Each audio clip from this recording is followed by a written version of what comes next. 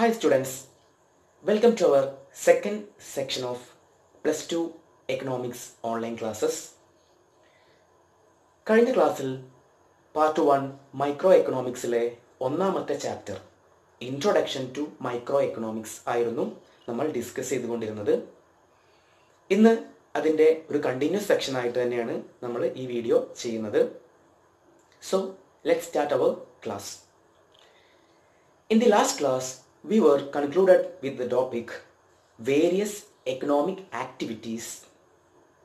Last ക്ലാസ്സിൽ നമ്മൾ discuss ചെയ്തുകൊണ്ടിരുന്നത് സമ്പദ് വ്യവസ്ഥയിലെ വിവിധ സാമ്പത്തിക പ്രവർത്തനങ്ങളെ കുറിച്ച് പറഞ്ഞുകൊണ്ടായിരുന്നു. ഏതൊക്കെയായിരുന്നു? Production, exchange and consumption of goods and services. സാധന സേവനങ്ങളുടെ ഉൽപാദനം, വിനിമയം, ഉപഭോഗം എന്നിവയാണ് പ്രധാനപ്പെട്ട സാമ്പത്തിക പ്രവർത്തനങ്ങൾ. In this class we should go to A new topic. ഇന്ന് നമ്മൾ പുതിയൊരു ടോപ്പിക്കിലേക്കാണ് കടക്കുന്നത്. It is an important topic. എസ്സേക്ക് frequent ആയിട്ട് ചോദിക്കുന്ന ഒരു ചോദ്യം കൂടെയാണ് ഇനി ഡിസ്കസ് ചെയ്യാൻ വേണ്ടി പോകുന്നത്. അതുകൊണ്ട് എല്ലാവരും listen carefully. Okay, next topic, central problems of an economy. ഒരു സമ്പദ് വ്യവസ്ഥ അഭിമുഖീകരിക്കുന്ന അല്ലെങ്കിൽ നേരിടുന്ന പ്രധാന സാമ്പത്തിക പ്രശ്നങ്ങൾ എന്തൊക്കെയാണെന്നാണ് ഇനി നമ്മൾ ചർച്ച ചെയ്യാൻ വേണ്ടി പോകുന്നത്. Okay, we know that there are 3 types of economy: socialist economy, capitalist economy and mixed economy. നമുക്കറിയാം 3 തരം സാമ്പത്തിക വ്യവസ്ഥകളാണുള്ളത്, അല്ലെങ്കിൽ സമ്പദ് വ്യവസ്ഥകളാണ് ഉള്ളത്. സോഷ്യലിസ്റ്റ് സമ്പദ് വ്യവസ്ഥ, മുതലാളിത്ത സമ്പദ് വ്യവസ്ഥ, അതുപോലെ മിശ്ര സമ്പദ് വ്യവസ്ഥ. Every type of economy, every economy faces many economic problem. ഏത് സമ്പദ് വ്യവസ്ഥയായാലും അവരെന്ത് ചെയ്യുന്നുണ്ട്? ഒരുപാട് സാമ്പത്തിക പ്രശ്നങ്ങൾ നേരിടുന്നുണ്ട്.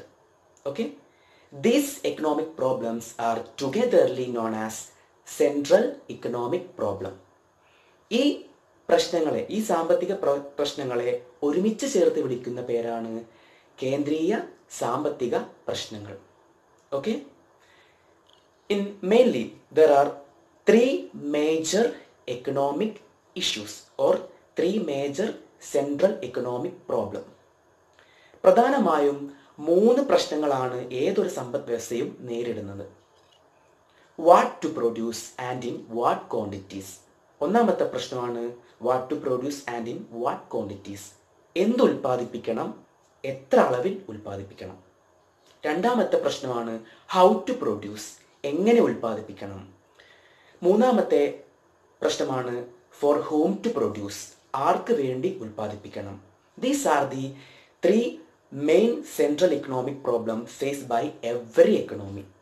ഓക്കെ, നെക്സ്റ്റ് ടോപ്പിക്കിലേക്ക് നമ്മൾ കിടക്കുന്നത്, these economic issues R mainly arising due to following reasons. താഴെ ഞാൻ കുറച്ച് കാരണങ്ങൾ പറയുന്നുണ്ട്. ഈ കാരണങ്ങൾ കൊണ്ടാണ് എല്ലാ എക്കണോമിയിലും എന്തുണ്ടാവുന്നത്? This central economic problem arise ചെയ്യുന്നത്. ഓക്കെ, നെക്സ്റ്റ് ടോപ്പിക്കാണ് following are the reasons that leads to central economic problems in every economy. ഒരു 4 കാരണങ്ങളാണ് ഞാനിവിടെ ഡിസ്കസ് ചെയ്യുന്നത്. ഓക്കെ, ഫസ്റ്റ് റീസൺ ആണ് ഹ്യൂമൻ വാണ്ട്സ് ആർ അൺലിമിറ്റഡ്. മനുഷ്യന്റെ ആവശ്യങ്ങൾ എന്താണ്? അപരിമിതമാണ്. എന്ന് വെച്ചാൽ അതിന് അവസാനമില്ല. A human being have thousands of needs. ഒരുപാട് എന്തുണ്ടായിരിക്കും? ആഗ്രഹങ്ങൾ ഒരു വ്യക്തിക്ക് ഉണ്ടായിരിക്കും. അത് അൺലിമിറ്റഡ് ആണ്. രണ്ടാമത്തെ ഇഷ്യൂ ആണ് റിസോഴ്സസ് ആർ ലിമിറ്റഡ്. വിഭവങ്ങൾ പരിമിതമാണ്. ഓക്കെ, വിഭവങ്ങൾ എന്ന് പറഞ്ഞാൽ എന്താണ്? നമ്മുടെ കയ്യിലുള്ള ക്യാഷ് ആവാം, അതുപോലെ എനി അതർ സംതിങ് എൽസ്, അത് അസറ്റ്. ഓക്കെ, നമ്മുടെ ക്യാഷ് അല്ലെങ്കിൽ പണമാവാം, അല്ലെങ്കിൽ നമ്മുടെ കയ്യിലുള്ള എന്ത് ആസ്തിയെയും ഒരുമിച്ച് ചേർത്ത് നമുക്ക് എന്ത് പറയാം? റിസോഴ്സ് എന്ന് പറയാം, അല്ലെങ്കിൽ വിഭവങ്ങൾ എന്ന് പറയാം. അതെപ്പോഴെന്തായിരിക്കും? പരിമിതമായിരിക്കും. മൂന്നാമത്തെ റീസൺ ആണ് the resources have alternative usages. വിഭവങ്ങൾക്കുള്ള ഒന്നിലധികം ഉപയോഗങ്ങൾ. നമ്മുടെ കയ്യിലുള്ള വിഭവങ്ങൾക്ക് എന്തുണ്ട്? ഒരാവശ്യം മാത്രമല്ല, ഒരുപാട് ആവശ്യങ്ങൾ എന്തുണ്ട്? നടത്തേണ്ടതുണ്ട്. ഓക്കെ, നാലാമത്തെ റീസൺ ആണ് all needs are not equally important. നമ്മുടെ ആവശ്യങ്ങളെല്ലാം എന്തല്ല, തുല്യ പ്രാധാന്യമുള്ളവയല്ല. ഓരോന്നിനും എന്താണ് പ്രാധാന്യം, ചിലത് കൂടുതലായിരിക്കും, ചിലത് കുറവായിരിക്കും, വ്യത്യാസപ്പെട്ടിരിക്കുന്നു അതിൻ്റെ പ്രാധാന്യങ്ങൾ. Okay, these are the 4 major reasons that lead to അല്ലെങ്കിൽ that arise central economic problem in every economy. Okay, important ആണ്, ശ്രദ്ധിക്കണം. ഇനിയാണ് നമ്മൾ എന്ത് ചെയ്യുന്നത്, ഓരോ സെൻട്രൽ എക്കണോമിക് പ്രോബ്ലംസും ഓരോന്നായിട്ട് എടുത്ത് പഠിക്കാൻ വേണ്ടി പോവാണ്. ഒന്നാമത്തെ സെൻട്രൽ എക്കണോമിക് പ്രോബ്ലം അല്ലെങ്കിൽ കേന്ദ്രീയ സാമ്പത്തിക പ്രശ്നം എന്തായിരുന്നു? What to produce and in what quantities. എന്തുൽപ്പാദിപ്പിക്കണം, അത് എത്ര അളവിൽ ഉൽപ്പാദിപ്പിക്കണം. ഓക്കെ, നമുക്കിവിടെ ശ്രദ്ധിക്കേണ്ട കാര്യം, ഈ 3 സെൻട്രൽ ഇക്കണോമിക് പ്രോബ്ലംസിലും പൊതുവായി വരുന്ന അല്ലെങ്കിൽ കോമൺ ഫാക്ടറായി വരുന്ന ഒരു കാര്യമുണ്ട്. ഓക്കെ, നമുക്കറിയാം വിഭവങ്ങൾ എന്താണ്, ഏതൊരു സമ്പദ് വ്യവസ്ഥയിലും പരിമിതമാണ്.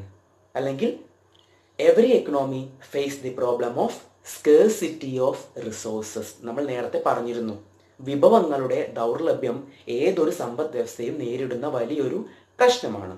എന്തായിരുന്നു വിഭവങ്ങളുടെ ദൗർലഭ്യം എന്ന് പറഞ്ഞാൽ? മനുഷ്യന്റെ ആവശ്യങ്ങൾ ലഭ്യമായ വിഭവങ്ങളെക്കാൾ കൂടിയ സന്ദർഭമാണ് വിഭവങ്ങളുടെ ദൗർലഭ്യം എന്ന് പറഞ്ഞാൽ. അല്ലെങ്കിൽ human wants greater than the availability of resource is known as scarcity. നമ്മൾ നേരത്തെ പറഞ്ഞിട്ടുണ്ടായിരുന്നു. Okay, every economy faces scarcity of resources. നമുക്കറിയാം ഏതൊരു സമ്പദ് വ്യവസ്ഥയും ഈ വിഭവ ദൗർലഭ്യം അനുഭവിക്കുന്നുണ്ട്. Therefore, every economy goes through the process of a choice. അതുകൊണ്ട് ഏതൊരു എക്കണോമിയും അല്ലെങ്കിൽ ഏതൊരു സമ്പദ് വ്യവസ്ഥയും നേരിടുന്ന ഒരു പ്രശ്നമാണ് തെരഞ്ഞെടുപ്പ് എന്ന പ്രശ്നം. ഓക്കെ, നമുക്ക് ഒരുപാട് ആവശ്യങ്ങളുണ്ട്. അതിൽ നിന്ന് ഏത് ആദ്യം നടത്തണം, ഏത് രണ്ടാമത് നടത്തണം, ഏത് മൂന്നാമത് നടത്തണം എന്ന് നമ്മൾ എന്ത് ചെയ്യണം? ആദ്യം ഒന്ന് ചോയ്സ് നമുക്ക് വേണം, ഒരു തെരഞ്ഞെടുപ്പ് ഉണ്ടാക്കണം. അതാണ് ഇവിടെ വരുന്ന പ്രശ്നം.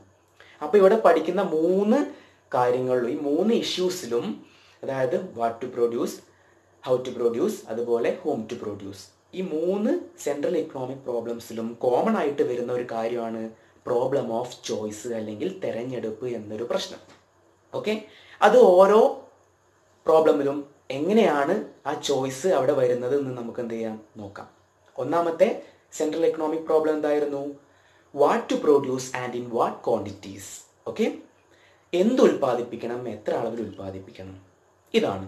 നമുക്കറിയാം ഗുഡ്സിനെ, ഓക്കെ, ഗുഡ്സിനെ നമുക്ക് എന്ത് ചെയ്യാം, 3 ആയിട്ട് എന്ത് ചെയ്യാം, കാറ്റഗറൈസ് ചെയ്യാം. ഫസ്റ്റ് വൺ ലക്ഷറി ഗുഡ്സ് അല്ലെങ്കിൽ ആഡംബര വസ്തുക്കൾ. രണ്ടാമത്തെയാണ് നെസസറി ഗുഡ്സ്, ആവശ്യ വസ്തുക്കൾ അല്ലെങ്കിൽ അടിസ്ഥാന വസ്തുക്കൾ. മൂന്നാമത്തെയാണ് ഡിഫൻസ് ഗുഡ്സ് അല്ലെങ്കിൽ പ്രതിരോധ വസ്തുക്കൾ. ഇപ്പോൾ ഒരു ക്യാപിറ്റലിസ്റ്റ് രാജ്യം, ഒരു മുതലാളിത്ത രാജ്യമാണെങ്കിൽ ആ രാജ്യം കൂടുതൽ ഇഷ്ടപ്പെടുന്നത് എന്തായിരിക്കും? ലക്ഷറി ഗുഡ്സ് ആയിരിക്കും. ഓക്കെ, ലക്ഷറി ലൈഫ് ആയിരിക്കും അവർ ഇഷ്ടപ്പെടുക. അപ്പോൾ അവർക്ക് വേണ്ട ഉൽപ്പന്നം എന്തായിരിക്കും? ലക്ഷറി ഗുഡ്സ് ആയിരിക്കും. ഓക്കെ, ഇനി ഒരു പാവപ്പെട്ട രാജ്യം, ഓക്കെ, പാവപ്പെട്ട ഒരു രാജ്യമാണെന്ന് വിചാരിക്കുക, സോഷ്യലിസ്റ്റ് രാജ്യമാണെന്ന് വിചാരിക്കുക. ഓക്കെ, എക്സാമ്പിൾ, അവർക്ക് എന്തായിരിക്കും? ഏറ്റവും നെസസറി ആയിട്ടുള്ള കാര്യങ്ങളായിരിക്കും ആവശ്യം. ഓക്കെ, അവർക്ക് ലക്ഷറി ഒന്നും ആവശ്യം ഉണ്ടാവില്ല. അപ്പോൾ അവർക്ക് എന്താ ആവശ്യം വേണ്ടത്? നെസസറി ഗുഡ്സ് ആയിരിക്കും ആവശ്യം. ഓക്കെ, ഇനി യുദ്ധത്തിന് കൂടുതൽ പ്രാധാന്യം കൊടുക്കുന്ന അല്ലെങ്കിൽ ഡിഫൻസിന് കൂടുതൽ പ്രാധാന്യം കൊടുക്കുന്ന രാജ്യങ്ങളാണെങ്കിൽ അവരെ ഏറ്റവും കൂടുതൽ ഡിമാൻഡ് ചെയ്യുന്ന ഉൽപ്പന്നങ്ങൾ ഏതായിരിക്കും? ഡിഫൻസ് ഗുഡ്സ് ആയിരിക്കും അല്ലെങ്കിൽ പ്രതിരോധ വസ്തുക്കൾക്കായിരിക്കും. ഓക്കെ, അപ്പോൾ നമുക്കറിയാം every society have thousands of needs. ഏതൊരു സമൂഹത്തിനും എന്തുണ്ടായിരിക്കും? ആയിരക്കണക്കിന് ആവശ്യങ്ങൾ ഉണ്ടായിരിക്കും. എന്നാൽ ആ ആവശ്യങ്ങളെല്ലാം നമുക്ക് എന്ത് ചെയ്യാൻ പറ്റില്ല? We cannot satisfy all needs. Okay, the economy cannot satisfy all needs. എന്തുകൊണ്ടാണ്? വിഭവങ്ങൾ എന്താണ്? ദൗർലഭ്യമാണ് അല്ലെങ്കിൽ വിഭവങ്ങൾ പരിമിതമാണ്. There is A scarcity of resources. Okay, ഇതുകൊണ്ട് തന്നെ ഫസ്റ്റ് ഇഷ്യൂ നമ്മൾ എന്താണ് സോൾവ് ചെയ്യേണ്ടത്? ലക്ഷറി ഗുഡാണോ വേണ്ടത്, അല്ലെങ്കിൽ നെസസറി ഗുഡാണോ വേണ്ടത്, അല്ലെങ്കിൽ ഡിഫൻസ് ഗുഡാണോ വേണ്ടത് എന്ന് നമ്മൾ എന്ത് ചെയ്യണം? ആദ്യം തീരുമാനിക്കണം. അവിടെ വരുന്നൊരു പ്രശ്നം നമ്മൾ നേരത്തെ പറഞ്ഞു, ചോയ്സ്. ഈ 3 ഗുഡ്സിൽ ഏത് ഗുഡ് തിരഞ്ഞെടുക്കണം, അതാണ് ഈ പ്രശ്നം വരുന്ന ഏറ്റവും വലിയൊരു കാര്യം. വാട്ട് ടു പ്രൊഡ്യൂസിൽ വരുന്ന ഒരു പ്രശ്നമാണ് എന്ത്? Which type of good to B selected or produced. Okay, അപ്പോൾ 3 ടൈപ്പ് ഗുഡ്സ് ആണ്, ഇതിൽ ഏത് വേണമെന്ന് തിരഞ്ഞെടുക്കണം. ഓക്കെ, രണ്ടാമത്തെ ഇഷ്യൂ ഏതായിരുന്നു? ഹൗ ടു പ്രൊഡ്യൂസ് എങ്ങനെ ഉൽപ്പാദിപ്പിക്കണം. This problem is related with the choice of technique of production or the technology use. സാങ്കേതിക വിദ്യയുടെ തെരഞ്ഞെടുപ്പുമായി ബന്ധപ്പെട്ട പ്രശ്നമാണ് എങ്ങനെ ഉൽപ്പാദിപ്പിക്കണം എന്നത്. അവിടെയും ഒരു കാര്യം വന്നു, ഒരു വാക്ക് വന്നു. എന്താണ്? തെരഞ്ഞെടുപ്പ് എന്നൊരു വാക്ക് അവിടെയും വന്നു. ഓക്കെ, അപ്പോൾ സാങ്കേതിക വിദ്യയുടെ തെരഞ്ഞെടുപ്പുമായി ബന്ധപ്പെട്ട പ്രശ്നമാണ് ഇത്.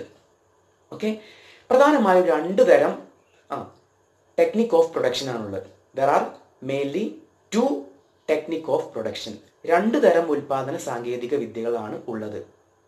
First one is labour intensive technique of production, തൊഴിൽ തീവ്ര സാങ്കേതിക വിദ്യ എന്നും. രണ്ടാമത്തേത് capital intensive technique of production, അല്ലെങ്കിൽ മൂലധന തീവ്ര സാങ്കേതിക വിദ്യയും. ഇപ്പോൾ രണ്ട് തരം ടെക്നിക് ഓഫ് പ്രൊഡക്ഷൻ അല്ലെങ്കിൽ നമുക്ക് ഉൽപ്പാദിപ്പിക്കാൻ രണ്ട് രീതികളാണ്, എന്ത് സാങ്കേതിക വിദ്യകളാണ് ഉള്ളത്. ഓക്കെ, ഇതിൽ ഒന്നാമത്തെ പാർട്ട് അല്ലെങ്കിൽ ഒന്നാമത്തെ ടെക്നോളജി ഏതായിരുന്നു?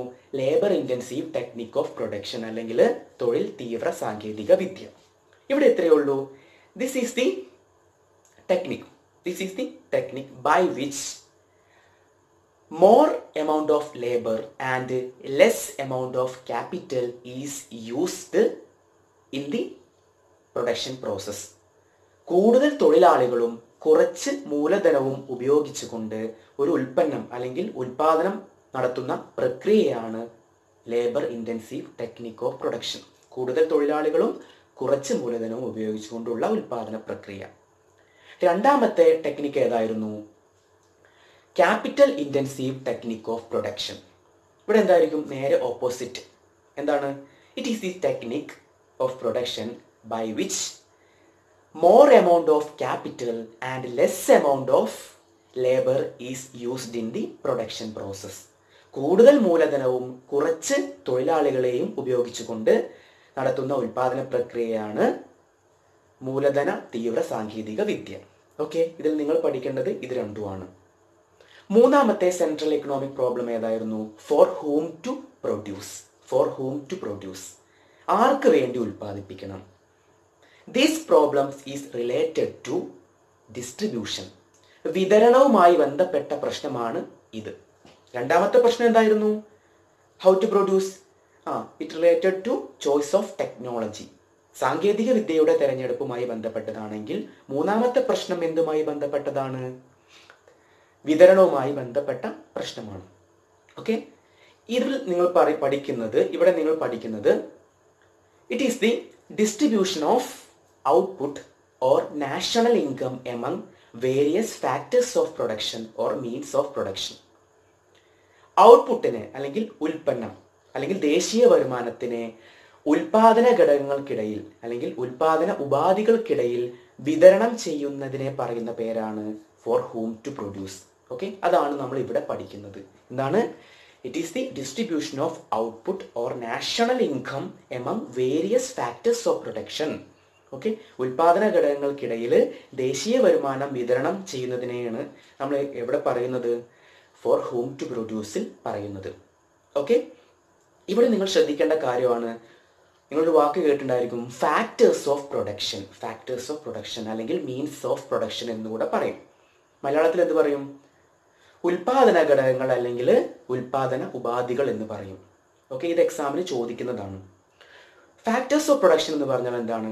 Factor require for the production process. Production, ഏതൊരു പ്രൊഡക്റ്റിൻ്റെ പ്രൊഡക്ഷനും എന്ത് വേണം? കുറച്ച് ഫാക്ടേഴ്സ് വേണം, കുറച്ച് ഇൻപുട്ടുകൾ എന്താണ് വേണം. ഏതൊരു ഉൽപ്പന്നത്തിൻ്റെ ഉൽപാദന പ്രക്രിയയിലും എന്ത് വേണം? ചില ഘടകങ്ങൾ അവിടെ ആവശ്യമുണ്ട്. ഓക്കെ, അല്ലെങ്കിൽ അസംസ്കൃത വസ്തുക്കൾ അവിടെ ആവശ്യമുണ്ട്, ഇൻപുട്സ് എന്ന് പറയും. There are mainly 4 factors of production. ഉൽപാദന ഘടകങ്ങളെ അല്ലെങ്കിൽ ഫാക്ടേഴ്സ് ഓഫ് പ്രൊഡക്ഷനെ 4ആയിട്ട് നമ്മൾ എന്ത് ചെയ്യുന്നു? തരംതിരിച്ചിട്ടുണ്ട്. അല്ലെങ്കിൽ പ്രധാനമായിട്ടും 4 ഫാക്ടേഴ്സ് ഓഫ് പ്രൊഡക്ഷൻ ആണ് ഉള്ളത്. ഓക്കെ, അതിൽ ഒന്നാമത്തെ ഫാക്ടറാണ് ലാൻഡ് അല്ലെങ്കിൽ ഭൂമി എന്ന് പറയും. രണ്ടാമത്തെ ഫാക്ടറാണ് ലേബർ, തൊഴിലാളികൾ. മൂന്നാമത്തെ ഫാക്ടറാണ് ക്യാപിറ്റൽ അല്ലെങ്കിൽ മൂലധനം. നാലാമത്തെ ഫാക്ടറാണ് organisation. These are the 4 major factors of production. and any production process it's compulsory require these 4 factors of production. ഏതൊരു ഉൽപാദന പ്രക്രിയയിലും ഏറ്റവും ആവശ്യമായി വരുന്ന 4 ഉൽപാദന ഘടകങ്ങളാണ് ഏതൊക്കെയായിരുന്നു? ഭൂമി, തൊഴിലാളികൾ, മൂലധനം, അതുപോലെ സംഘാടനം.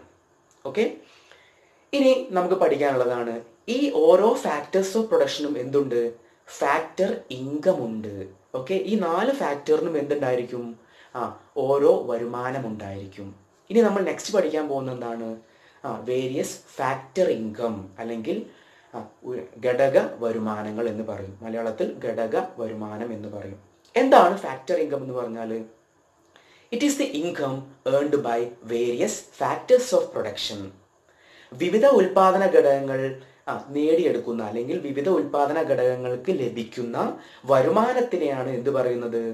ഘടക വരുമാനം അല്ലെങ്കിൽ ഫാക്ടർ ഇൻകം എന്ന് പറയുന്നത്. ഓക്കെ, ഇവിടെ ഓരോ ഫാക്ടറിനും എന്തുണ്ട്? ഓരോ ഫാക്ടർ ഇൻകം ഉണ്ട്.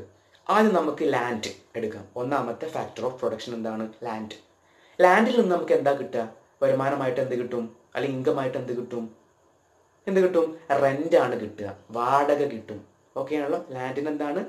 വാടക അല്ലെങ്കിൽ പാട്ടം. ഓക്കെ, നമുക്കറിയാം വാടക അല്ലെങ്കിൽ പാട്ടം എന്ന് പറയും. ലേബർക്ക് എന്താണ് കിട്ടുക? തൊഴിലാളികൾക്ക് എന്താണ് അവർ ജോലി ചെയ്യുന്നതിന് കിട്ടുക? സാലറി ഓർ വേജ്, ദിവസക്കൂലി അല്ലെങ്കിൽ ശമ്പളമാണ് കിട്ടുക. ഓക്കെ, അടുത്തത് ക്യാപിറ്റൽ, മൂലധനം, മൂന്നാമത്തെ ഫാക്ടർ. മൂലധനത്തിന് എന്താ കിട്ടുക? നമുക്ക് കിട്ടുന്നത് ഇൻട്രസ്റ്റ് ആയിരിക്കും, പലിശ. ഇപ്പം നിങ്ങൾ ബാങ്കിലൊക്കെ നിങ്ങൾ ക്യാഷ് ഇട്ടാൽ നിങ്ങൾക്ക് അതിന് എന്താ കിട്ടുക? ക്യാപിറ്റലിന് ഇട്ടാൽ നിങ്ങൾക്ക് എന്ത് കിട്ടും? ഇൻട്രസ്റ്റ് കിട്ടും, പലിശ കിട്ടും. അപ്പോൾ ക്യാപിറ്റലിൽ നിന്നുള്ള വരുമാനം എന്താണ്? ഘടക വരുമാനം എന്താണ്? ഇൻട്രസ്റ്റ് ആണ് അല്ലെങ്കിൽ പലിശയാണ്. നാലാമത്തെ ഫാക്ടർ ഏതായിരുന്നു? ഓർഗനൈസേഷൻ, സംഘാടനം. ഒരു ഓർഗനൈസേഷനിൽ നിന്ന് കിട്ടുന്ന വരുമാനം എന്തായിരിക്കും? ലാഭമാണ് അല്ലെങ്കിൽ പ്രോഫിറ്റ് ആണ്. These are the 4 factor income earned by 4 factors of production. Okay, അപ്പോൾ പറയുന്നത് ഇത്രയേ ഉള്ളൂ. നാഷണൽ ഇൻകം, അതായത് നാഷണൽ ഇൻകം ഈ 4 ഫാക്ടേഴ്സ് ഓഫ് പ്രൊഡക്ഷനും ഇടയിൽ വിതരണം ചെയ്യുന്നതിനെയാണ് നമ്മൾ എവിടെ ഉൾപ്പെടുത്തുന്നത്? ഫോർ ഹൂം ടു പ്രൊഡ്യൂസ് എന്ന ഭാഗത്തിൽ ഉൾപ്പെടുത്തുന്നത്. ഓക്കെ, ഇത്രയുമാണ് ഇതിൽ ഇമ്പോർട്ടൻറ്റ്. അപ്പോൾ ഇത്രയും കാര്യങ്ങൾ എന്ത് ചെയ്യണം? ഓർത്തു വെക്കണം. Central economic problems ഏതൊക്കെയായിരുന്നു? What to produce and in what quantities. Second is how to produce. Third is four ഹൂം to produce. Okay, four ഹൂം to പ്രൊഡ്യൂസിൽ ഈ ഡിസ്ട്രിബ്യൂഷനെ പറയുന്ന മറ്റൊരു പേരാണ് functional distribution. Okay, four ഹൂം to produce it is the distribution is also known as functional distribution. പ്രവർത്തനപരമായ വിതരണം എന്ന പേരിൽ കൂടെ എന്ത് അറിയപ്പെടുന്നു? ഫോർ ഹൂം ടു പ്രൊഡ്യൂസ് അറിയപ്പെടുന്നു. ഓക്കെ, സോ ഇത്രയാണ് നമ്മുടെ ഈ ക്ലാസ്സിലെ എസ്സേ ടോപ്പിക്കാണ്. വെരി ഇമ്പോർട്ടൻ്റ് ആണ്. നന്നായിട്ട് എന്ത് ചെയ്യണം? ശ്രദ്ധിക്കണം. So let's wind up our class. It's me, Karthik. See you later on next video. Thank you.